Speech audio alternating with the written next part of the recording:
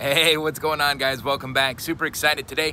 We've got our episode 3 of our local game store tour. Today's a special day because this is pretty much a brand new store to me. I've only been here once, spoke with the owner, really cool dude. So we're gonna be checking out Gamemasters today. Let's just get in there and see what it looks like.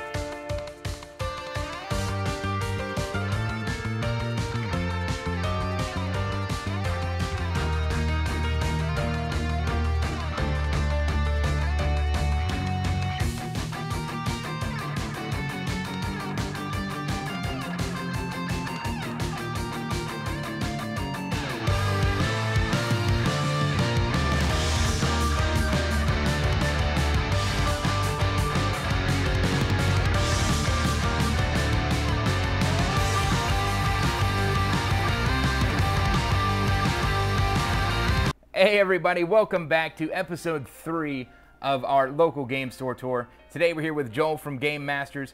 You guys have already seen the store. It's a pretty amazing store. It's actually only my second time here, but he was a really amazing dude the first time I was here, and I knew I had to make a video about his store. So without further ado, obviously you guys know the name of the store is Gamemasters. What's your address and hours? The address is 2550 South Nova Road, and the hours are Monday through Thursday. It is 11 to 9 p.m. Friday it's 12 to 2 a.m. Saturday it's noon to midnight, and Sunday it's 11 to 8. What year did you open? I opened in 2019. I've been open for about 2.5 years, and it's been pretty great so far. Sweet, yeah. It seems like you got a really nice store with a lot of product for only being open 2 years, so that's really good that you have a community behind you. What is a brief history of the store, and how did you get to where you are today? There was no store before 2019. I just have always been a person who has loved being in and around games. Ever since I was 20 years old, I went and I played my first Magic game, and ever since then I was hooked. I've played everything from Warhammer to Dungeons and Dragons and Magic the Gathering. I've tried to play a couple of other card games, but it didn't work out for me. Yeah, today we're going to teach him Flesh and Blood, so... But at some point along the way, I just decided, you know, one day I'm going to open up a store. And turns out I had some life-changing events happen in my life. And at that point, I was like, if things are changing, now's the time. So I took all my savings and I said, let's do this. And 2 years later, here I am. Yeah, that's awesome. What a cool story, man. And it's amazing to see, like, you know, I don't think there's really any people in it when it comes to this industry that aren't passionate. But I mean, how cool of a story, you know, to go from being so passionate to just, you know, going out on a whim, opening your own store, and boom, he's still here and still thriving, especially, which is going to lead us into our next question, which is, how did the last year affect your business? I think overall, I don't believe it really hurt me. I think that most gamers are... First off, most gamers are extremely loyal to the stores they go to. They love their stores, they love their community, and you know, they'll come and they'll buy things, even though things they don't need, just to be supportive to the community. Really. Right. And it's really been wonderful. I can't say enough good things about the players and community I have here at this store. They have helped me through the last year, and it's been wonderful.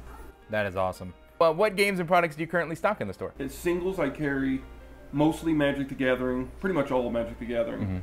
I carry some small amounts of other things, like I have a little bit of Digimon, a little bit of Flesh and Blood, nothing major. Sometimes I carry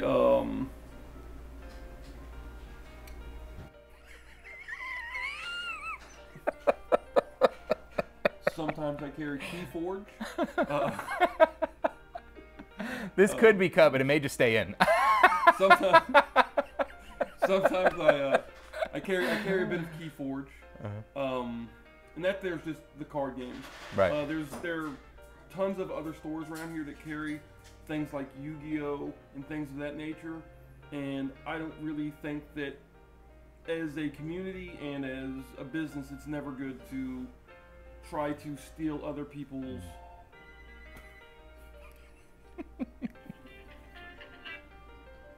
Thanks. As a business and a community, I don't think it's necessarily a good thing to be pushing yourself into other people's lanes. Right. When I opened the store, I tried to make sure I was far enough away from everybody. But even since I've opened, there's a Pokemon store within 200 feet of me right now. Wow. So I'm not going to try to. I wasn't carrying Pokemon. I was considering it, but with someone being so close, there's no reason for me to push in that direction. Right. He has that covered. Right. That's awesome. And Do you guys have a good relationship with him over there? Yeah. Sweet. So, he came over one time. He was doing a Pokemon tournament. Came over and borrowed some chairs from me. Nice. I'm 100% about the community. That's awesome. I think that, the rising tide lifts all ships. Yep, exactly. If we're all good to each other, it will be good for each of us. Right. Awesome, awesome, awesome. As you can see, met this guy once, and this is why I had to come back and do a store tour here, because he really just is a genuine awesome person. What is the local gaming scene like at this store, and what events do you have? We are a huge Commander community. Okay. We play Commander pretty much nonstop. Our main Commander night is Thursday. Usually gets going around 6:30. But you can catch a Commander game if you just walk in the store. You can almost be sure that there's going to be a game of Commander happening within a certain amount of time. It will not be long before you can find the game. We are currently doing a budget league Commander, and it's been going well. It was only a month long, and it actually ends this week. But I plan on doing it again in February. So is that like all basic lands or what? Oh. Budget, like what? So the budget is actually $55 TCG low. Oh wow! Which is actually pretty high. It's like $100. Okay. Because you'd be surprised the difference between TCG mid and TCG low price. Oh, gotcha. But yes. I think overall it's been super fun. There's been a lot of interest through the whole month.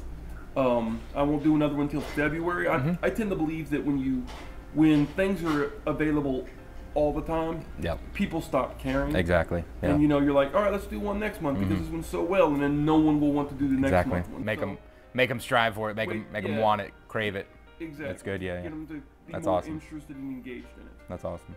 Do you have an online store? If so, what's on it and what's available? I do not have an online store. Okay. I don't actually. I think that online stores are actually bad for game stores. And I know that's unpopular opinion. I'm quite sure. Right. I think that online stores for card games are only so you can move your high-end products. Right. I think that your low-end products and things that will move in your store should be in your store. Right. Because I remember as a customer of a store that I used to go to. I used to go there and I'd walk in and I'd look at the case and I'd be like, I want that and I want that and I want that and I want that. And then one day they went online and then all their cases were empty. They had nothing there for me. I had to go online to get their stuff. Right. And while I was online, instead of shopping with them, I shopped with everybody. Right. And as convenient as that is, I wasn't supporting my local game store like I wanted to do. Right. And so I think that it's overall paying TCG Player to sell my cards for me is literally just me paying them to cut my throat. Right. And it's not a right. I can definitely see that. I think that where the internet has been great for a lot of things, I do feel like it has definitely taken away from local game stores because definitely recently I've seen there's a lot of toxicity when it comes to brand new sets. And brand new sets, if that LGS doesn't sell at MSRP, they get upset. because they want to come buy that product from you and a lot of times flip it online and make money. Well, but if you raise the price too high, then you're trying to scam them when you're just trying to. No MSRP anymore. Right. Wizards got rid of that some 2 years ago, which is fair. They've got their reasons for doing the things they do, and I'm not trying to negate them one bit. They are a business, and they are here for one reason and one reason only, and that's to make money. Exactly, yeah. And they do that by producing a game that we all love. Thanks for calling Gamemasters. Thank you. Have a great day. Bye. Oh, I'm sorry. We'll plug it in a minute, okay? Can you guys continue to play over there, and I'll be done in a minute? Thank you. So, what social media platforms are you on, if any? I am only on Facebook. As I was telling you, I'm not very high-tech at all, so trying to get on these other things is just, some of this stuff is just beyond me. I guess I'm just old. I don't know. Right. So, like I said, guys, all that stuff, as always, will be linked in the description below. The hours, the location, and everything. So I do have a website. Oh, cool. My website is Gamemasters of Daytona. Okay. One of the people who comes in here and plays games saw that I needed it, and he jumped in and helped me out. Sweet, awesome. So again, I'll have that link below as well. And we purposely set this whole seating arrangement up so when we were talking about gaming communities, we could reference this board. So let's go ahead and reference that board now, shall we? So the gaming community in the area, as well as Magic, we also do Dungeons and Dragons, and we play. There's a bunch of groups that come in and play Warhammer here. I personally play a game called Malfo, that I sell here in the store.